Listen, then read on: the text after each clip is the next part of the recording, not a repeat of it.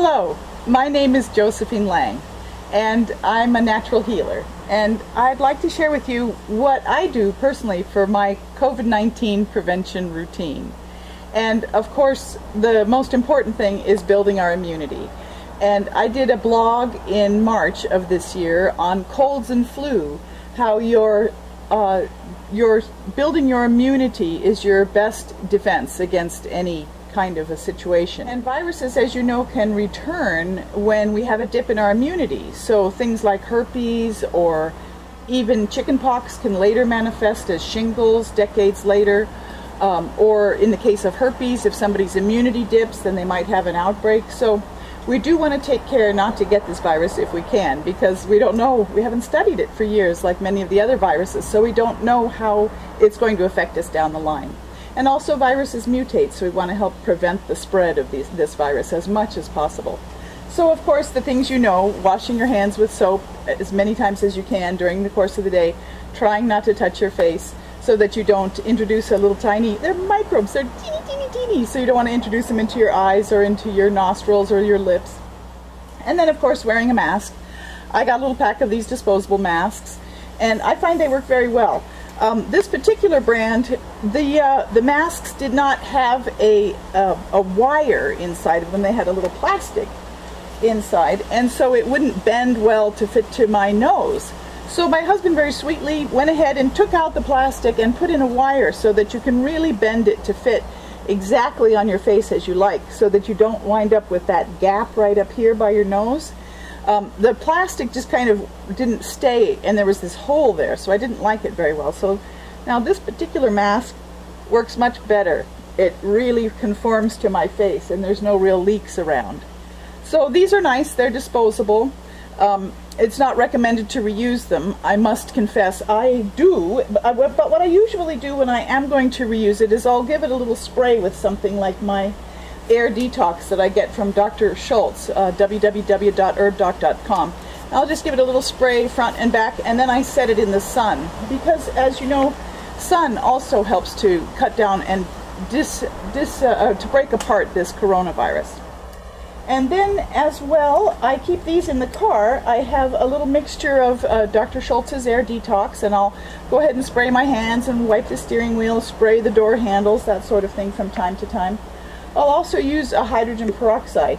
We have gone ahead and diluted this to like 1%. I understand that this particular virus gets denatured or disturbed at about 0.5%. So I've been going ahead and diluting. You can get the 3% hydrogen peroxide at the store, and what you would do is just 1 part hydrogen peroxide to 2 parts water would make a 1% solution, which should be plenty strong enough.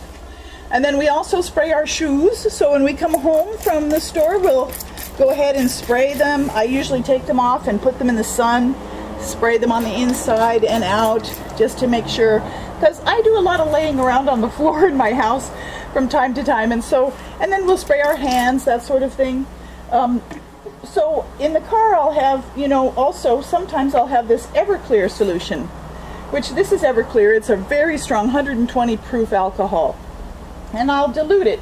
I usually go with a little bit of witch hazel. I maybe will go with 20 tablespoons of Everclear to maybe 3 tablespoons of witch hazel and a little aloe vera and a few drops of essential oil if you want to make it smell nice. I've got the frankincense here, and that works really well. And then as well, when we come home from the grocery store, I'll usually make a bath in the sink for the produce. I'll put apples and parsley and anything else that we have in that water bath with some dish soap in it, just enough to make a few soapy bubbles. I'll let the groceries sit in there for, just a few minutes, maybe 2 or 3 minutes, and then I'll rinse them and dry them. Which is not a bad practice anyway, because the groceries sometimes they're sprayed with things while they're traveling, when the people are handling them in the cars or whatever.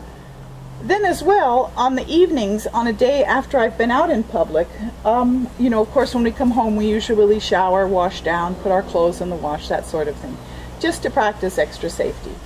And then in the evenings I'll go ahead and use a nebulizer. This is a way that medicines can be distributed. A lot of asthmatics have this.